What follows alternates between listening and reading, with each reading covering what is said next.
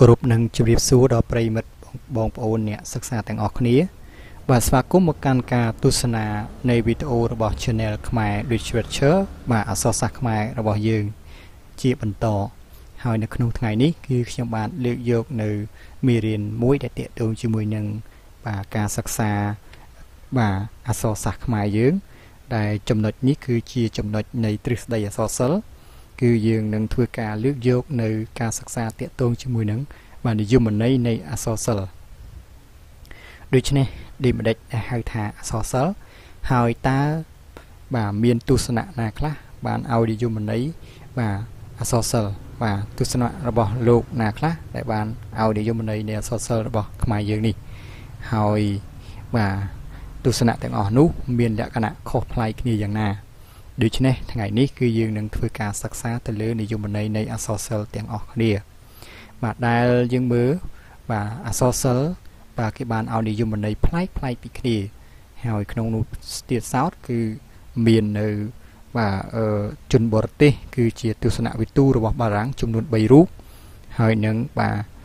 ទស្សនៈរបស់អ្នកប្រាជ្ញអក្សរសាស្ត្រខ្មែរយើងតែមួយរូបប៉ុណ្ណោះដូច្នេះគឺយើងមើលទៅលើពាក្យថាអក្សរសិល្ប៍បាទអញ្ចឹងយើងមើលអក្សរសិល្ប៍គឺមកពីពាក្យថាអក្សរបូកជាមួយនឹងសិល្ប៍ឬក៏គេហៅថាសិល្បៈបាទអញ្ចឹងនេះយើងមើលគេបានឲ្យនិយមន័យអក្សរបាទអក្សរគឺជាអ្វីអក្សរគឺជាស្នាមគំនុះដែលគូសបាទសម្រាប់កត់ត្រាភាសាដែលបង្កើតឡើងដោយក្រុមមនុស្សបាទហើយពាក្យថាសិល្ប៍ឬក៏សិល្បៈគឺជាការតាក់តែងការរចនាឆ្លាក់បាទគូច្រៀងរាំអាហ្នឹងគឺសិល្ប៍ឬក៏សិល្បៈបាទហើយយើងមើលតាក់ទងជាមួយនឹងនិយមន័យដែលគេបានបូកចូលគ្នាគឺពាក្យថាអក្សរសិល្ប៍បាទដែលយើងបានគូសបន្ទាត់បាទក្រហមជុំវិញនេះបាទអញ្ចឹងយើងមើលដូចនេះអក្សរសិល្ប៍មានន័យថាការតាក់តែងឬរចនាដោយប្រើនៅអក្សរធ្វើជាឧបករណ៍សម្រាប់កសាងស្នាដៃអ្វីមួយនៅក្នុងបាទក្របខ័ណ្ឌនៃអក្សរសាស្ត្របាទឬអក្សរសិល្ប៍គឺជាអត្ថបទរឿងដែលតាក់តែងឡើងប្រកបដោយសិល្បៈពោលគឺ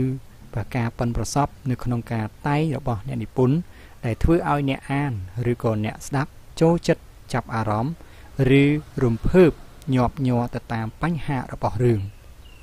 បាទហើយនិយមន័យដែលយើងកំពុងអាននេះផងដែរគឺជានិយមន័យដែលដកស្រង់ចេញពីសៀវភៅបាទអរិយធម៌ខ្មែរត្រឹងងារគឺនៅឆ្នាំ1975បាទហើយយើងមើលចំពោះនិយមន័យនៃអក្សរសិល្ប៍របស់យើងដែលមានទស្សនៈជាច្រើនបានយល់ផ្សេងគ្នាដែលខ្ញុំបានប្រាប់បងប្អូនអរគ្នាថាមាន5បាទទស្សនៈនោះបាទសំទោសមាន4ទស្សនៈនោះបាទអញ្ចឹងយើងមើលទី1គឺទស្សនៈលោក A. Chenla Blaney បាទលោកបានឲ្យនិយមន័យទៅលើអក្សរសិល្ប៍ថាអក្សរសិល្ប៍បាទជាមេធាងមួយនៃបាទសិល្បៈបាទហើយបានជាថាបែបនេះព្រោះអ្នកនិពន្ធបានយកតួអក្សរមករចនាធ្វើជាសិល្បៈនៅក្នុងស្នាដៃរបស់ខ្លួនជាពាក្យរីក្តីបាទជាពាក្យកាព្យក្តីបាទហើយទី2នោះគឺទស្សនៈរបស់បាទលោកបាទសង់ពោធិ៍សាត់ដែលជាទស្សនវិទូបារាំងបាទហើយលោកបានឲ្យនិយមន័យទៅលើអក្សរសិល្ប៍ថាអក្សរសិល្ប៍គឺជាការបញ្ចេញនៅគំនិតតាក់ទងបាទដោយអារម្មណ៍មនោសញ្ចេតនាមតិនិងដោយពាក្យសម្ដីជាសម្លេងកត់ត្រាទុកដើម្បីជាមធ្យោបាយធ្វើសកម្មភាពផងនិងជាសិល្បៈផងបាទហើយតាមនិយមន័យខាងលើនេះបានន័យថាអក្សរសិល្ប៍ជាការអធិប្បាយផ្សាយគំនិតតាមរយៈទស្សនៈរបស់អ្នកនិពន្ធបាទមធ្យោបាយសម្រាប់តាក់ទងគ្នារវាងអ្នកនិពន្ធនិងអ្នកអានបាទមធ្យោបាយសម្រាប់ឲ្យអ្នកអានបាទធ្វើសកម្មភាពស្វែងរកកុសលបាទ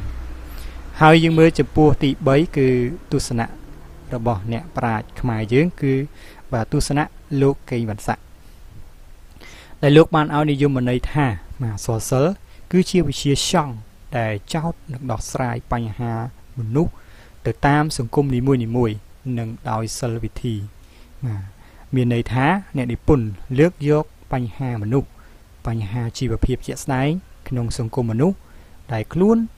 បានជួបប្រទះមកសរសេរដោយប្រើនៅសិលវិធីសម្រាប់តាក់ទាញឲ្យអ្នកអានមើលស្នាដៃរបស់ខ្លួនអញ្ចឹងនេះគឺជាទស្សនៈរបស់អ្នកប្រាជ្ញអក្សរសាស្ត្រខ្មែរយើងគឺលោកកេងបន្សាក់ឥឡូវយើងមើលមកកាន់ទស្សនៈទី4របស់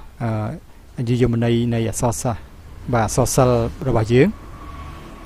ដែលទី4នេះគឺជាទស្សនៈរបស់លោកម៉ាក់លេនីទស្សនៈម៉ាក់លេនីលោកបានឲ្យនិយមន័យថាអក្សរសិល្ប៍គឺជាមធ្យោបាយដ៏ស្រួយស្ដាងវិសេសវិសាលសម្រាប់យល់ដឹងពីតថភាពសង្គមនិងជាកត្តាសំខាន់មួយនៃជីវភាពរស់នៅ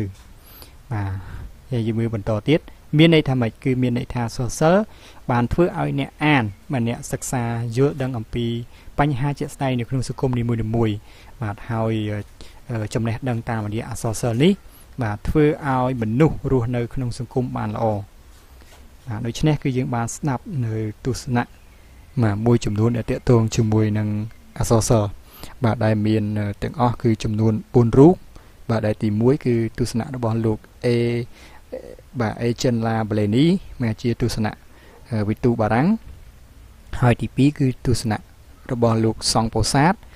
ក៏ជាទស្សនៈរបស់សំទោសក៏ជាទស្សនៈវិទូបារាំងហើយទី3គឺទស្សនៈរបស់លោកកេងវណ្ណស័ក្តិដែលជាអ្នកប្រាជ្ញអក្សរសាស្ត្រខ្មែរហើយទី4នេះគឺទស្សនៈរបស់